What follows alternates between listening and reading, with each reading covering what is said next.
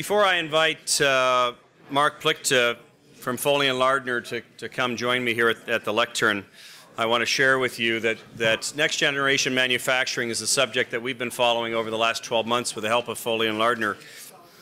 Additive manufacturing is one of the most disruptive technologies facing industry today, and in a very positive way. The convergence of manufacturing and technology, from smart vehicles to just-in-time product printing, is truly changing the playing field for American companies, and I think the future looks quite bright. The environment for funding manufacturing is also undergoing significant changes, with public-private partnerships in the forefront as America seeks to solidify its global position as a leader in this new arena. This panel, led by Michael Plichta of Foley, will explore the new world order that's taking shape. After all. And with that, I'll invite Mark to come to the lectern to introduce his group. Thank you. And we're going to... Oh, yeah? Go ahead. So we're still assembling a little bit here, but... Just in time. My name is Mark Plichta. I'm a M&A and securities attorney at Foley and Lardner. First, we have Neil Karolek. He's the president of TLX Technologies, which designs and manufactures solenoids for a variety of industries and customers, including automotive OEMs and Tier 1 and Tier 2 suppliers. We have Jonathan Rauner, the international head of M&A at Nomura, one of the world's leading investment banks. We have Madhu Vuppuluri, president and CEO of Essar Steel Minnesota LLC, which is building a state-of-the-art open-pit mining, concentrating, and pelletizing plant. We have Bernard Zyscovich, who is the CEO and founder of Zyscovich Architects, an architecture firm that runs the spectrum from transportations to schools, commercial to public-private partnerships, to recreational and master plans for cities. And last but certainly not least, we have Bob Fitzsimmons, managing partner, High Road Capital Partners, a private equity firm focused on buying and building leading companies at the smaller end of the middle market. While we're going to talk about manufacturing, this is an M&A conference, so we'll start by talking about the state of M&A, in particular the manufacturing area. Jonathan, what is the state of play? Good morning. So a little practice in just-in-time delivery here in my own arrival. So as I think this audience knows well, to set the context for M&A and the role of manufacturing in it, the M&A environment, the M&A market is at record levels, driven in large part by growth here in the U.S., where we're on track to exceed $2 trillion of M&A activity this year, almost 25 to 30% higher than last year. And while the big deals in pharma and technology are grabbing the headlines, consolidation in manufacturing remains a vital part and a consistent part of M&A activity year from year. Represents somewhere from 15 to 20% of total M&A activity year in and year out. And M&A activity in the manufacturing sector is really driven fundamentally by globalization. As companies look to cut costs, look to acquire market share and broaden their scope globally, look to acquire new technologies and new brands, enabled to compete more effectively on a global scale. One of our panelists here will talk about the automotive industry. It's a great example of those basic trends. It's an industry that a generation ago was a series of regional oligopolies. If you lived in the US, you'd buy a car from the big three.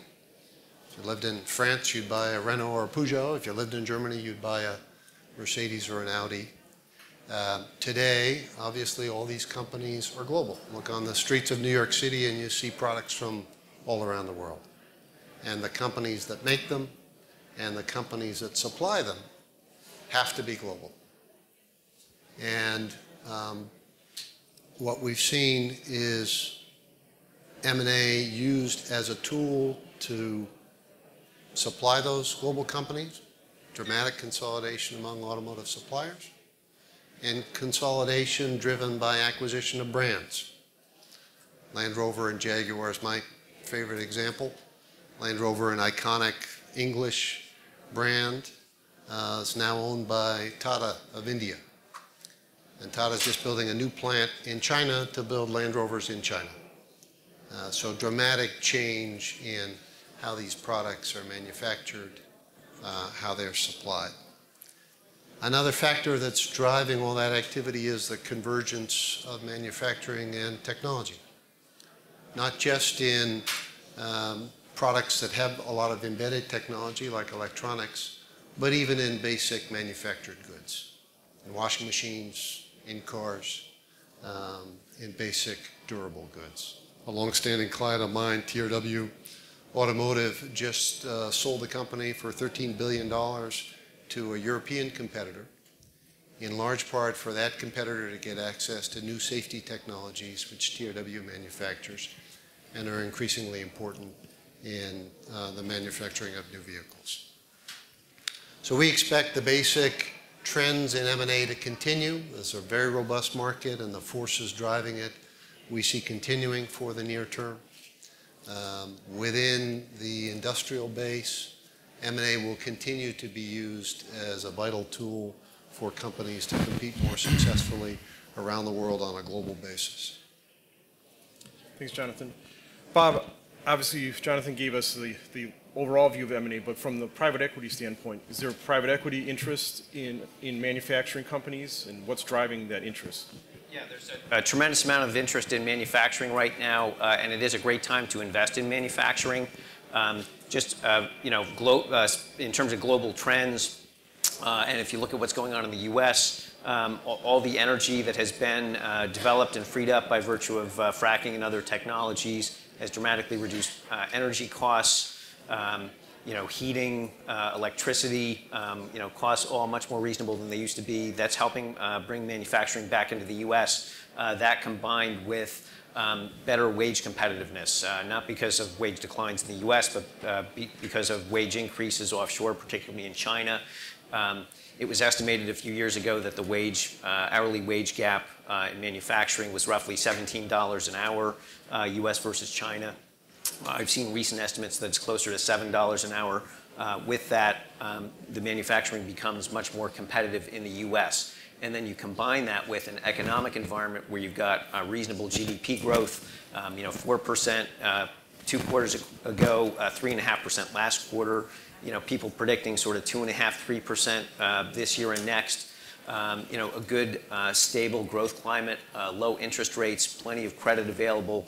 All of which makes for a great general investment environment for manufacturing in the U.S.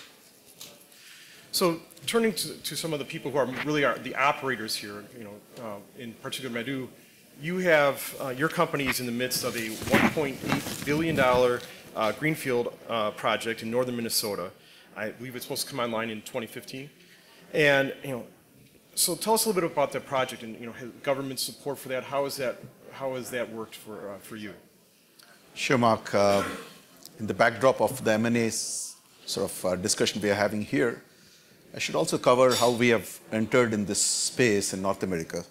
I've been here in the US for past 16 years, and as a group, I'm talking about as Essar, we have entered and used M&A as a tool for us to enter North America. And we have in all bought 5 assets between US and Canada. And we have invested more than $5 billion in the space of metals and mining. 2 of those 5 assets are greenfield projects. So 3 others are operating assets. One is a steel plant in Sault Ste. Marie, which was an operating steel plant we have acquired in Algoma. The name of the steel plant is Algoma, Essar Steel Algoma in Canada. That's a $1.7 billion acquisition. Alongside the Sault Ste. Marie operating steel plant, we have developed the port as well as a cogeneration plant, power plant, which is a greenfield project we have developed there. So in all, in Canada, we have invested more than $2.7 billion. And as a sequel to that, we have invested a similar amount, close to about $2+ billion in US. One is in metallurgical coal in West Virginia, which is an operating mine. And the project which you're talking about in Minnesota, where we are now developing a $1.8 billion greenfield, largest greenfield project right now being developed in North America in metals and mining space.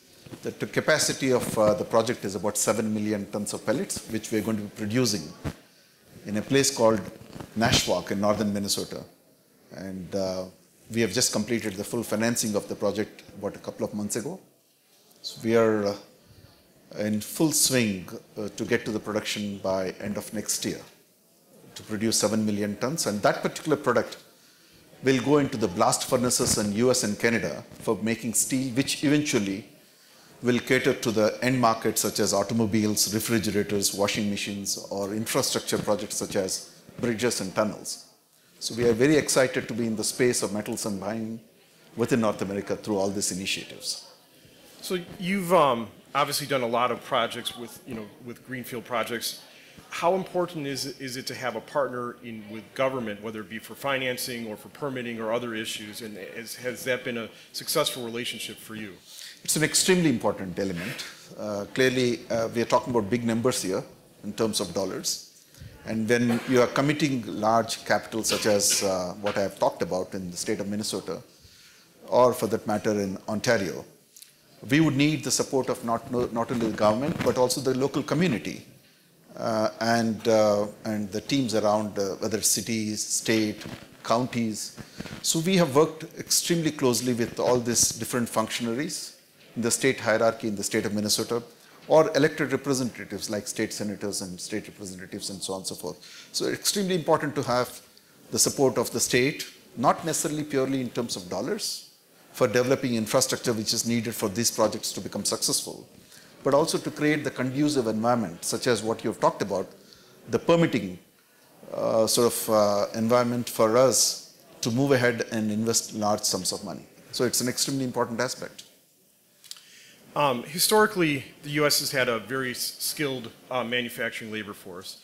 As our manufacturing base has shrunk, that has gone away to a certain degree, especially in certain skilled trades.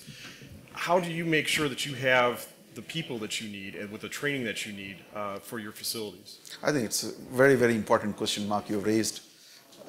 Clearly, what you said in the first part of your question or statement is right, that the U.S. is, for the matter, North America should have a logically very talented pool of labor. But unfortunately, as all of us are aware here, the manufacturing has been on decline in some ways, with service industry taking much more larger space in this part of the world. And just as a way of an example, I can say the project we are now constructing in the state of Minnesota, the Essar Steel Minnesota, which is a pellet plant, iron ore pellet plant, is being constructed after 1977. There is no pellet plant constructed on the Iron Range. So we are constructing essentially after 40 years a brand new project. So therefore, the type of expertise needed to build such projects or operate modern projects or modern plants such as what we are building needs, again, retraining of local teams and local personnel, which is very important. We can put dollars to work, but they can't really ultimately generate any results unless you have people who are well equipped to operate those advanced machinery. So I think we are getting there. So we participate extensively in local community to identify what are the tools to retrain or build the appropriate talent.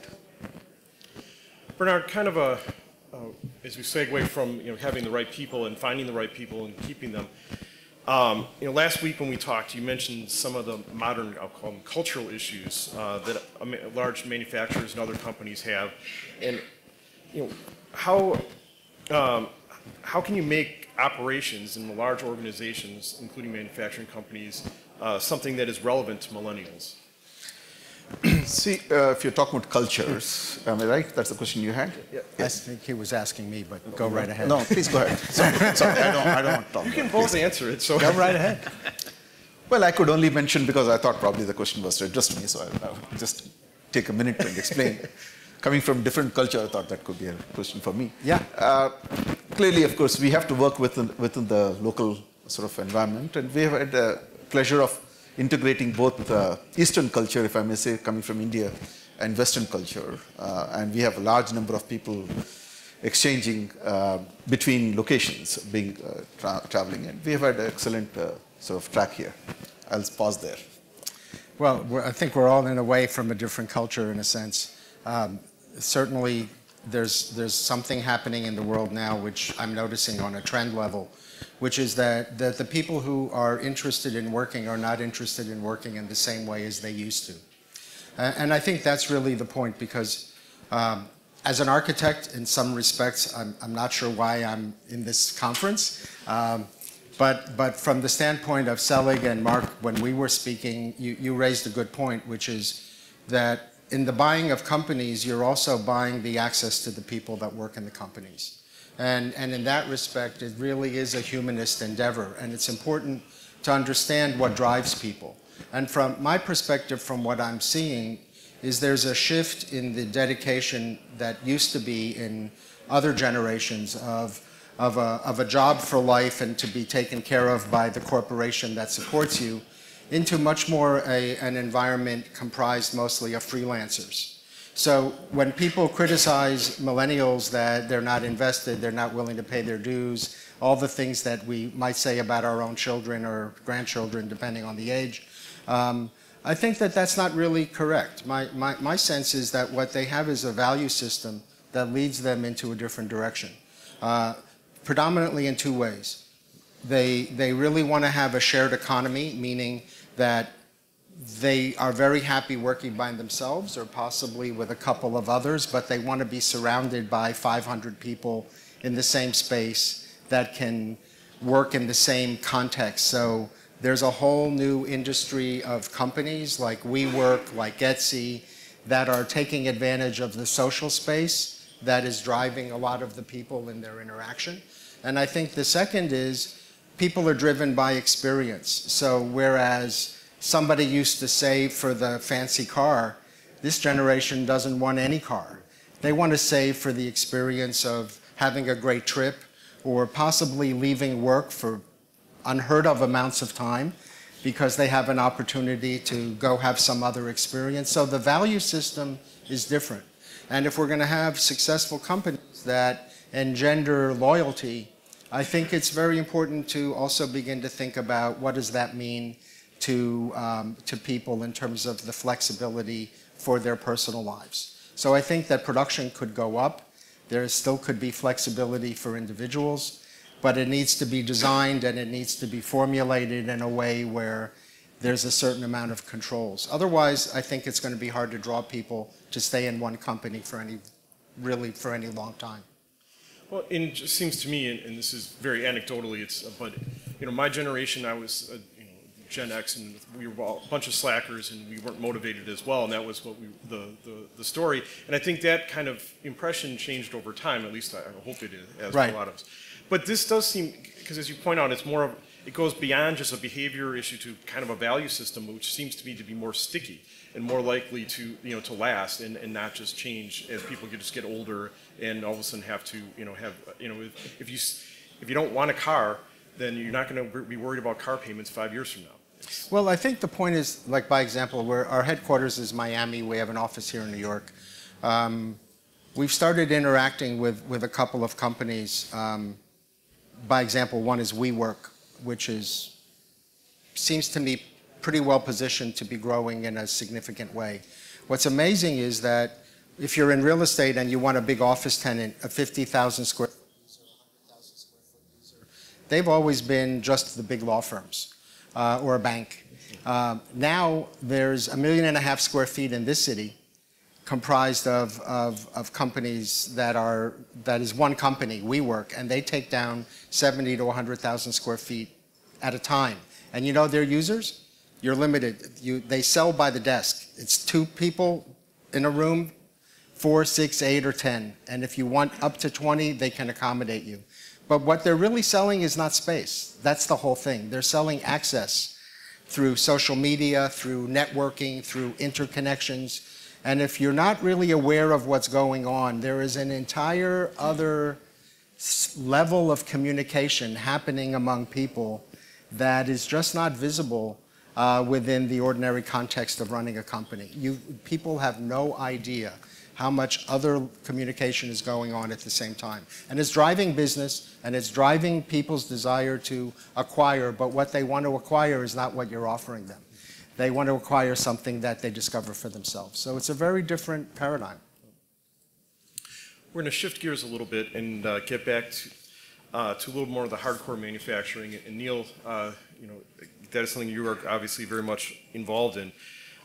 Many of us have read and discussed how there's a renaissance in U.S. manufacturing. That's part of our discussion here in this panel and others. But your Wisconsin-based manufacturing company has recently expanded into China. What drove the decision to put operations in China, and how has that process worked for your company? Well, much like I think Robert brought up, excuse me, automobiles, car manufacturer, a lot of hard goods manufacturer, if it's not Starbucks, and no offense to Starbucks, their locale is maybe in Manhattan, 20 feet, but in Wisconsin, it's 5 miles. You have to participate in that market if you're a hard goods manufacturer. GM, Ford go over to China. It's one of their biggest markets they have.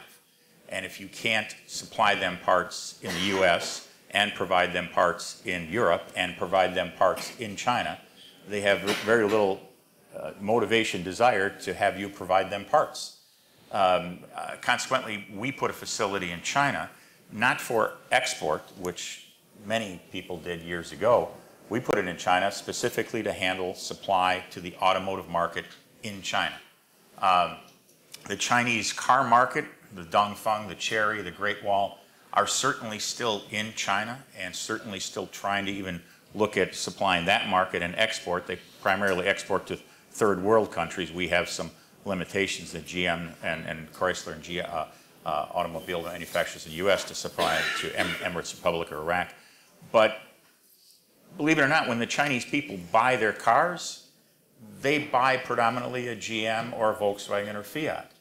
Those are the 3 highest selling vehicles in China at this particular time. That's not to take anything away from the Chinese car manufacturers, but like all of us out here, 9 times out of 10, when you want to buy a product and you want to assure yourself that it's the best you can get and you're spending your money, strangely enough, even the Chinese people, which again, a lot of people see are price, they buy a product that is designed and manufactured usually by a Western manufacturer. Maybe the second car is a Dongfeng or a Chery, but the first one is usually in that Western genre manufactured car or product.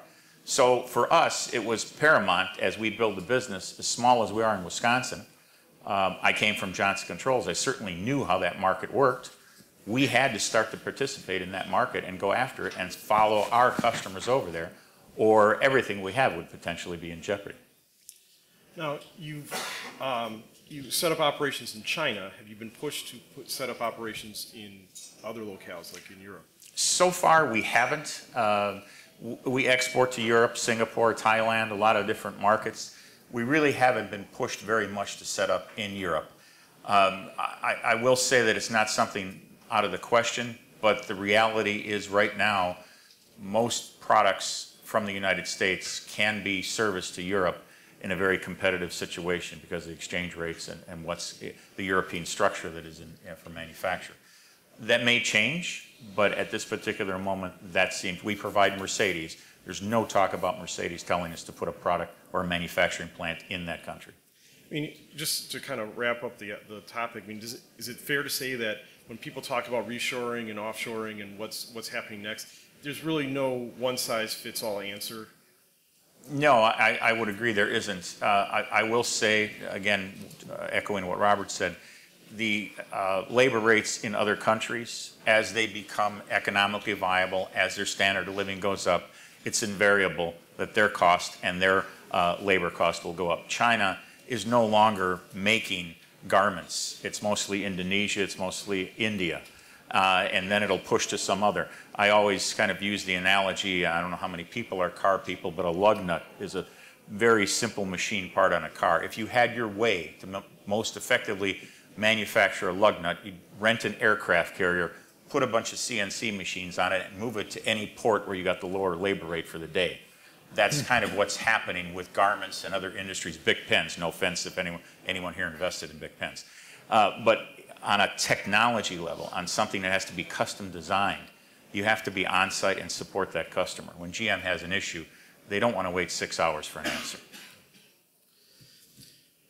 Shifting gears a bit, one of the names of this panel is additive manufacturing, which is a little bit, traditionally manufacturing is reductive, where you take a piece of metal, you cut it, you put holes in it, and you fabricate it, and you end up with a product. But we keep hearing about this additive manufacturing. Can you talk a little bit about what it is, and then and explain, kind of where it is as far as at your company and where you see it going? You're talking about 3D printing? 3D printing, yes. Again, no cut against big pens, but many items that 3D manufacturer allows to be made right now, if anyone's mostly familiar, basically a printer that prints out a 3D image or a 3D product. For prototyping, it works great. For plastic parts, it's very good. Plastic parts that have to be extremely durable, questionable. They now can do some zinc materials and some stainless materials. So far, not steel, not ferrite that I know of. But even at that point, we as human beings in my market can destroy a car more innovatively than any engineer can think of. So therefore, making something off a printer that doesn't have the durability to sit on a vehicle is very difficult. So the horizon of actually printing out a part that then goes into a car is I think, a ways off. I'm not saying it's impossible. I'd be a fool to say that. But on plastic pieces, on some consumer plastic pieces, I think it's very close. Well, and for those who are maybe not familiar with the technology, and I'm certainly no expert, but basically you have these tiny pieces of plastic or metal, depending on what kind of application you're doing, and you use a laser or some other technologies to sort of melt certain pieces of them together, and the rest of it just blows away. So what you're left with is you slowly add layers to a structure. And you can imagine how, first of all, it is the coolest process you ever want to see. If you get a chance, take a look at this if you get a tour. But the other thing is you can really, there's a lot of flexibility in what you can create. And if you can imagine, like, the lead times for this are very short. And so it's really, if we ever get to the point where we can manufacture with this, it would be a game changer.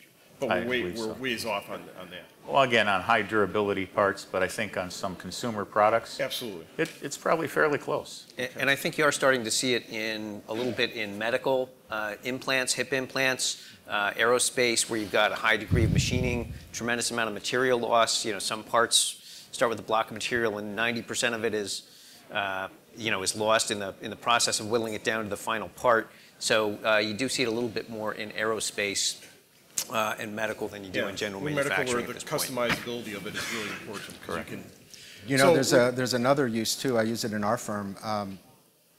If you look at some of the most creative lighting fixtures coming out, if you look at other things where you have literally an impossible fabrication because something is embedded and layered within something else, you can actually make those things with a 3D printer. There's no seam, there's no other process. It just comes up at one time. If it's like a ball joint, you can design the printer to leave the space. By the time it comes out of the printer, the ball joint's already in place and it operates. I think it's an opportunity for innovation that doesn't exist in normal manufacturing. Absolutely. We thank you very much and thank the panel very much, and I guess enjoy your lunch.